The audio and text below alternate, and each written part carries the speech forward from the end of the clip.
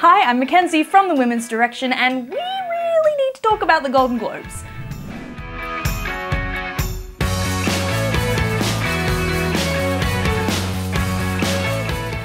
Welcome one and all to our very first video blog. I'm super excited.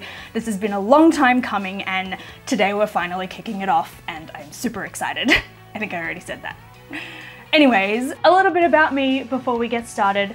My name is Mackenzie, as I said, and back in 2017 I started a film blog called The Women's Direction, which aimed to bring awareness about the gender inequality present within the film industry.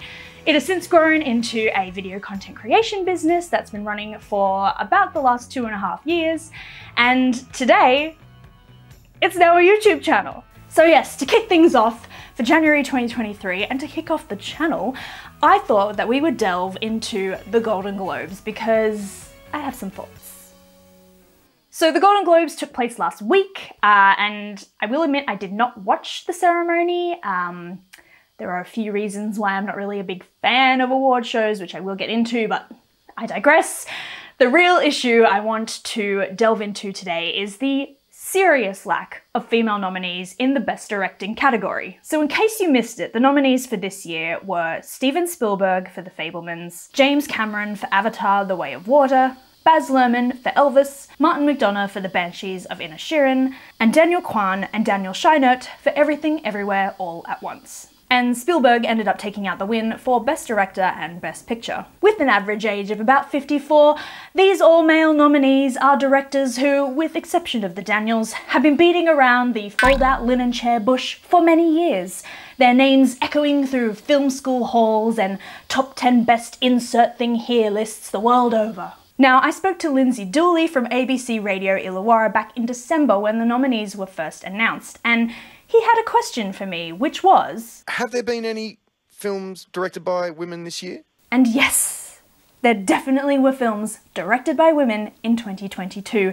In fact, there is an entire list on womeninhollywood.com to prove it. So I read an article recently on Den of Geek, which was a speculative article about which films may be nominated for Best Picture at the Oscars this year. And that article included at least 3 films directed by women that could be potential contenders.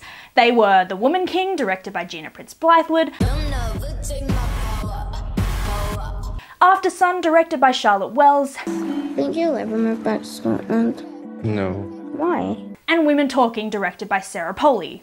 Why does love, the absence of love, the end of love, the need for love, result in so much violence? Which did actually receive a screenplay nomination in the Golden Globes this year. Yet none of these women or their films appeared in the Golden Globes nominations list for Best Director. So it begs the question, what is different about 2023 when the past 2 years we have seen women nominated in the Best Director category? The Centre for the Study of Women in Television and Films report The Celluloid Ceiling, Employment of Behind-the-Scenes Women on Top-Grossing US Films in 2022 found women comprised of 24% of directors, producers, executive producers, writers, editors, and cinematographers working on the top 250 grossing films. This was a decline of 1 percentage point from 25% in 2021. And in the role of directors, women comprised 18%, which was also a decline of 1 percentage point from the year before. However, these numbers aren't a big enough decline to represent an entire lack of female nominees in the Best Director category at the Golden Globes this year. It is clear from this report alone that statistics don't really do a lot in determining what will be nominated each year. After all, women only make up about a quarter of the crew in the top 250 grossing films for the last few years, yet have managed to pull off 2 wins 2 years in a row at the Oscars and the Golden Globes in the Best Director category. You would think that we could logically look at these numbers and draw a conclusion, but filmmaking is art, and art is subjective. That I love. I absolutely love. That's just the air conditioner. So what even are the criteria for a nomination, and how big of a part does misogyny, or probably more likely unconscious bias, play when it comes to the voting? So I found the incredibly long and boring regulations for the Golden Globes, and here is my TLDR summary. To be nominated for a Golden Globe, your film needs to have been released within the past calendar year, screened for a Hollywood Foreign Press Association member, either publicly or privately, submitted via an entry form where the filmmakers fill in which categories they would like the film to be nominated in, and then voted on by active and emeritus members and international voters. Now, all of these voters have to agree that they in no way have any of these conflicts of interest. Either personal investments in the film, family members in the film, have taken bribes towards the film, or have been influenced to vote a certain way by anyone else. Overall, the whole thing is very business-like, and in fact the entire voting process is overseen by an accounting firm. There seems to be a lot of onus kind of put on the filmmakers to make sure that they do their paperwork right and get themselves put into the mix, but things are still up for debate when it comes to the voting process. Now, regardless to agreeing to the conflict of interest things, voters could still be affected by things like unconscious bias or the familiarity principle. We've seen this before with blind film festival picks. The gender split often ends up being closer to 50-50 when the people picking the films don't know the gender of the crew. Also, as humans, we are kind of drawn to the familiar. The mere exposure effect or familiarity principle was developed by social psychologist scholar Robert Zionkt and is summarized by Wikipedia as a psychological phenomenon where people develop a preference for things merely because they are familiar with them. In my opinion, having director nominations like Spielberg or Baz Luhrmann is kind of key evidence that the familiarity principle may have been in play with the voting this year. And don't forget who won. Steven Spielberg.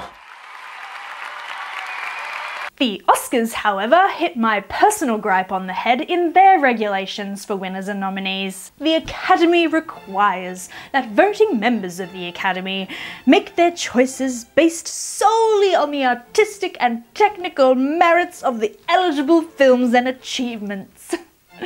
My least favourite word in the entire world. Merit. As mentioned already, films, like other art forms, are subjective. They are not like maths, for example. You can get a maths question wrong, and the criteria in an exam for what makes a person good or bad at maths is very black and white. What's 9 plus 10?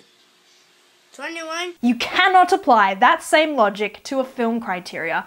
It is all subjective. And while sometimes we can reach a general consensus about which films are good and which films are bad, there will still be those that disagree, and that's okay. That's kind of the point of art and storytelling, is to make people think, ask questions, start conversations. But over the years, the film industry has been so thoroughly shaped by what a particular gender, and let's be honest, race, thinks is good. And subsequently, award shows are shaped by those opinions too.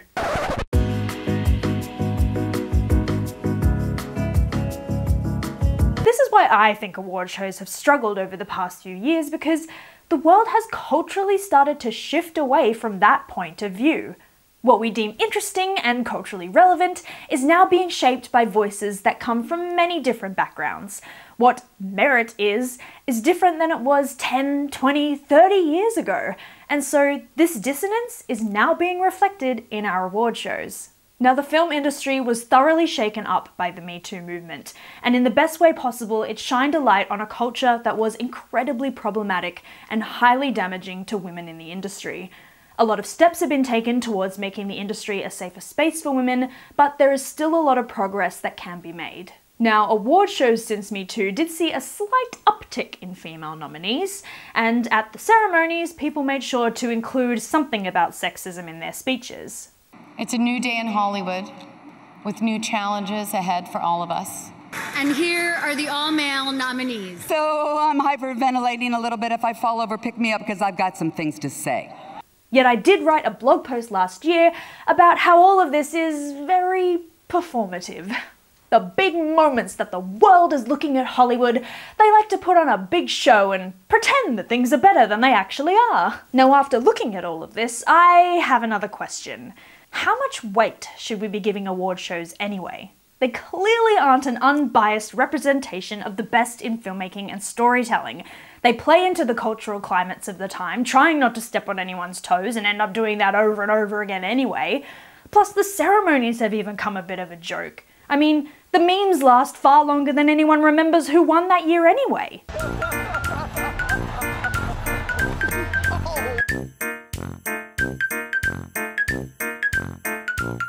And the reviews, oh, shocking. I saw one that said, this is the worst thing to happen to cats since dogs.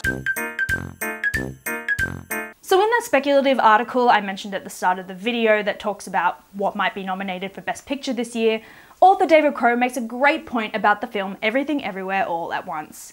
He states the film suggests a future for artfully rewarding cinema that appeals to younger millennial and Gen Z moviegoers, an audience the Academy is eager to court to ensure future relevancy. And I could not agree more. Winning films tend to be one or a combination of the following: long, boring, depressing, trying to make a statement about something, or quite often just disconnected from the general movie-going audiences. And it's this disconnection that, to me at least, highlights the complete irrelevance of award shows entirely. I mean, who are the Golden Globes even for? If it's for Hollywood, then why are they broadcast to the public? And more poignantly, because they're broadcast to the public, why do they stray away from representing the diversity of the world in their nominations? So take award shows with a grain of salt, and if, like me, you love watching movies, I encourage you to go out there and broaden your horizons. Seek unique stories that you wouldn't normally find, and if you like something, tell people about it, all over the internet or in person. Just make noise and really support those creators that you love. I promise you this will be a far more powerful way to shape the future of the industry than award show nominations ever could be.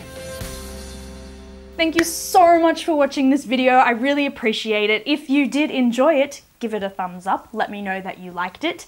And if you're after more film content, I have an entire blog full of it. We have film reviews, filmmaking tips and tricks and advice, plus a whole bunch of featured posts for female creators that you may not have heard of yet.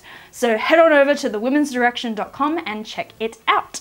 And don't forget to subscribe because I have big plans for 2023. Lots more juicy content coming your way, so subscribe, hit the bell thingies, and you know what to do. Alright, see you in the next video. Bye!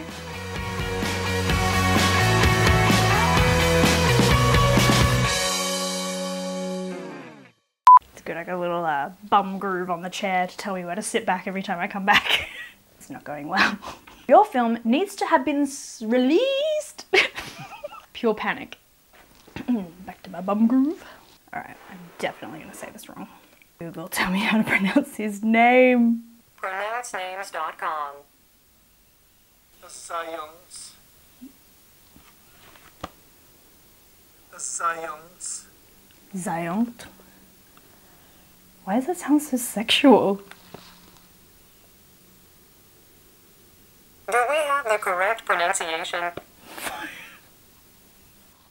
Okay, great.